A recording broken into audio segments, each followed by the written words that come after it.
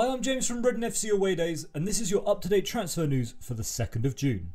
We'll start off with the incomings, and as reported by Football Insider, Reading are one of 3 teams that are interested in signing 30-year-old striker Andre Gray.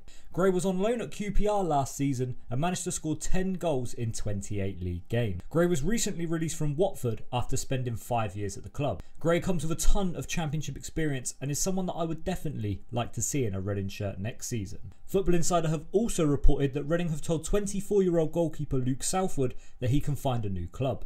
Southwood made 25 appearances for Reading last season, but was the number 2 choice under Paul Ince after only keeping 3 clean sheets and conceding 48 goals. Finally, it's been reported by The Athletic that out-of-contract Reading defender Tom Holmes has been a long-term target for newly promoted Nottingham Forest. Holmes played 32 games last season and has been offered a new deal by Reading, but is still thought to be weighing up his options currently.